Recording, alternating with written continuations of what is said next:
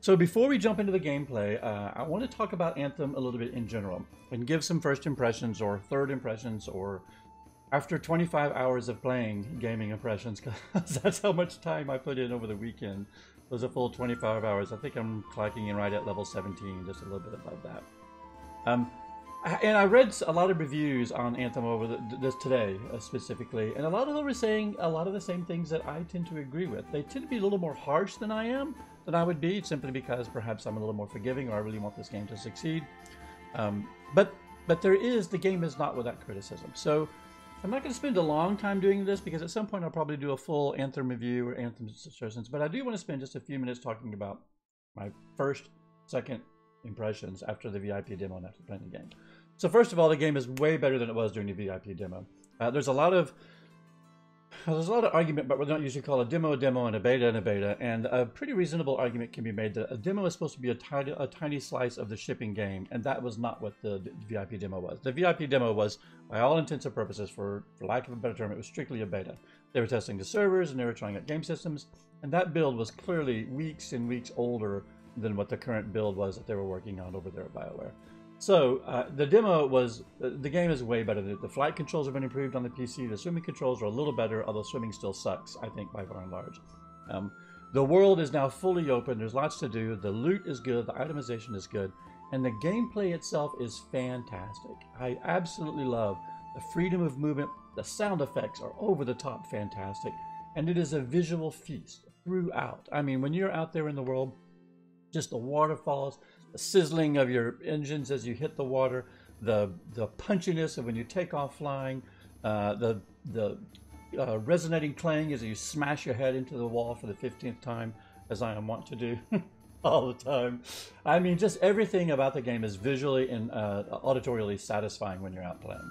And especially when you and your teammates are landing those combos and blowing things up. The gunplay mechanics are really pretty good. The RPG mechanics are pretty strong. You definitely have better class specializations with the 4 javelins here than you did in Destiny with their 4 specializations. I feel pretty strongly about that. So those are all the really great things. The gameplay, when you're playing it, when the game is good, the game is at its finest. If you spend any time looking at reviews, you've already heard about some of the bad things, but I'm going to touch on them as well. Hey, thank you for the follow, Chaotic Goodish. I absolutely appreciate it. Some of the bad things I think that are... one thing, everyone's talked about the loading screens, and not without reason. There are a lot of loading screens, and depending on whether or not you've installed the game on an SSD or not, they may take longer or not as long, but they're definitely in the way. You can't go, well, they're just everywhere. You know, 14 years ago, Blizzard figured out how to move you from a common role instance into a phased instance seamlessly, without any loading screen. Just transitioning you every time that you ride in and out of your garrison from Warlords of Draenor. You moved into your own personal instance and out of your own personal instance back out into the common world, and you did it seamlessly. Very few companies have figured out how to do that and how to do it well since Blizzard pioneered it years ago, and EA certainly has not. So we are constantly dealing with loading screens coming in and out of the game. When you come out of the Fort Tarsis, you get a little bit of a loading screen jumping into the mission loading screen. Then from the mission loading screen, you've got to go to the Forge. And then go from Forge back to the mission loading screen. Then from the mission loading screen back out into your mission. And if you're in the free world, if you go to any of the dungeons, you'll have another loading screen going into the dungeon and another loading screen coming out of the dungeon.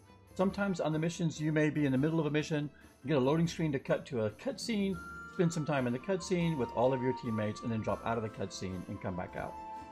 So that's a problem. I'm not sure. That's sort of endemic to the foundations of the game, so I'm not sure if they can fix that. They might add some quality of life shortcuts, as they did already, to allow you to go directly to some areas without having to go to the loading screen. Like, for instance, right now when you leave free play, you can actually choose to go to Fort Tarsis, or directly to the Forge, or directly to the launch bay, which is the common shared space. There are also some just straight up poor design choices, and PC Magazine touched on these, and I 100% agree with them. Robert and I harangued on them tremendously over the last couple of days as we were playing, and some of these things I know that they're already fixing. So for instance, when you're playing the game, you're going to get to the mission, the tombs mission, where they drop the 4 tombs or 5 tombs, 4 tombs out on you in free to play, and the tombs turn into challenges, and you have to complete the challenges out in free roaming. before you can open the tomb and go into it and push on. And this is a blocker to the main story progression. You cannot move the story forward until you've completed all these challenges. And they're fairly time consuming. And what's worse is that right now, the way they're set up in the game, they actually deter you from joining up with friends or people, especially the chest gathering one.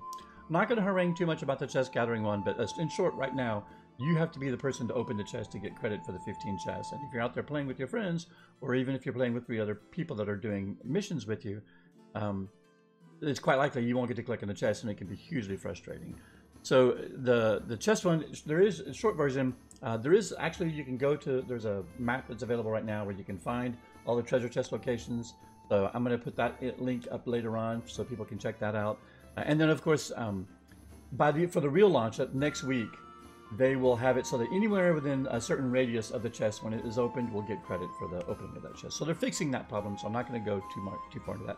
But a lot of other sort of poor decisions. They still don't have a way for you to mark a waypoint in the open world when you're playing in free roam. That is almost unforgivable. I can't believe that. There's a lot of, yeah, it can just retcon it. Progression will start at level 3. Exactly, right?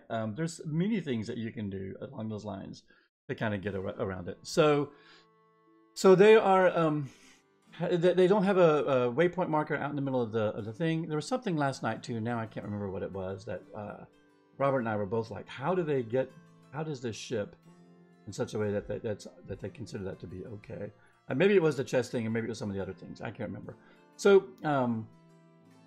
also the interior of Fort Tarsus is too quiet and feels too disconnected from the rest of the world. And this is where I think, I'm going to boil this down to where I think Anthem is going to have a hard time finding its legs. Because Anthem is trying to do something where they want to combine the sort of storytelling goodness of a single-player narrative along with the multiplayer PvE goodness of playing with your friends in multiplayer missions. But it's hard because there are two ends that are in conflict with each other. And people that love single-player, the people that love BioWare games for the story and the romance and the characterizations and all of the back lore and the lore and the information, they want to take their own time with that stuff. They want to progress at their own pace. And they want to take all the time to read those things and follow up on that stuff. And quite often, I'm that person myself.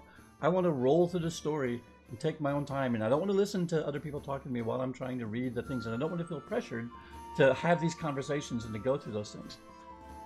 On the flip side of that, I love the multiplayer PvE stuff. I love the cooperative PvE stuff.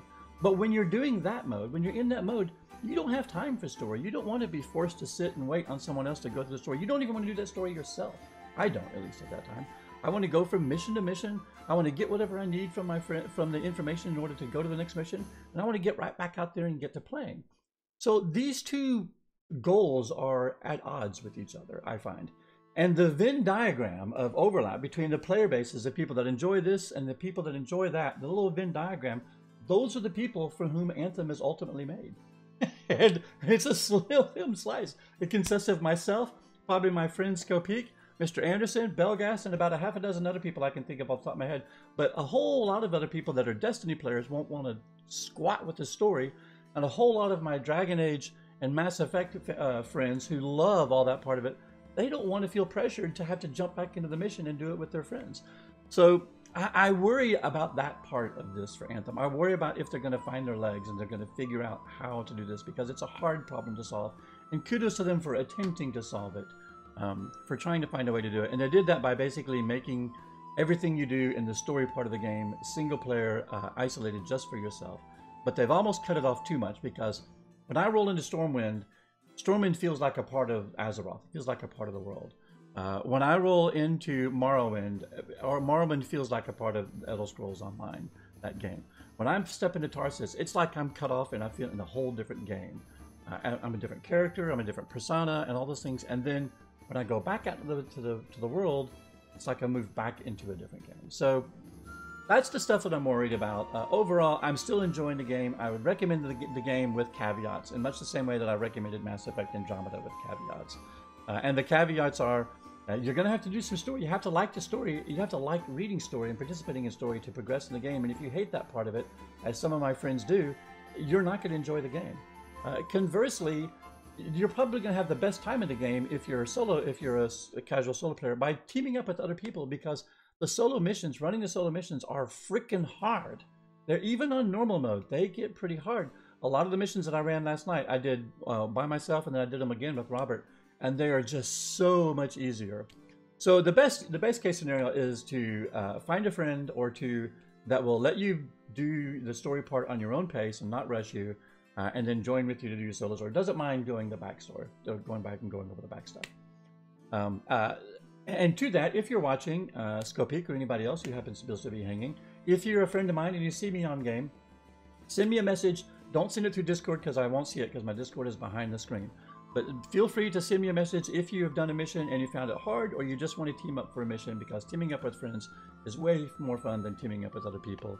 And we'll jump on the Discord. I'll add you to the Discord. I'm not in the Discord right now because I'm chatting over here. I don't want to be interrupted by other people's voices. But we'll jump in the Discord and we'll run a couple of missions together, and you'll see how much fun it is. And as we discovered during the VIP demo, even 3 and 4 people, the games are just much more fun when played with friends. You just have to be aware that when you're playing with friends, it's okay if you want to tell your friend, hey, you know what, I'm going to bug out for a while because I'm going to go do the story parts, and I don't want you talking to me while I'm doing the story parts.